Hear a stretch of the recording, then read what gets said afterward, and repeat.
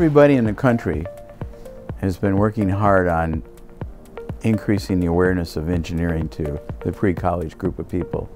Aerospace Day is an awesome exhibit of what one can do to bring in people and make them enthusiastic about aerospace.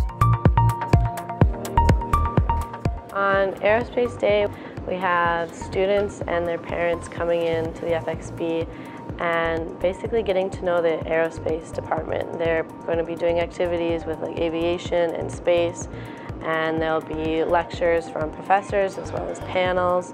And then on top of all of that, the blimp competition will be going on, and the hovercraft competition will be also going on. This started because we have these student designed build fly projects, and it brings a good audience to those students. So when they finish their project, they feel like people are paying attention to it, and they are. It's a chance for us to really give back to the community, to reach out to these up-and-coming students and show them what being a student here at Michigan is really about. Show them the kind of things that we work on every day, and also get them excited about these sort of things so they can come and potentially do these things in the future themselves. It's very hands-on, it's visual, it's very tactile. It's a really exciting venue for both the participants and the visitors.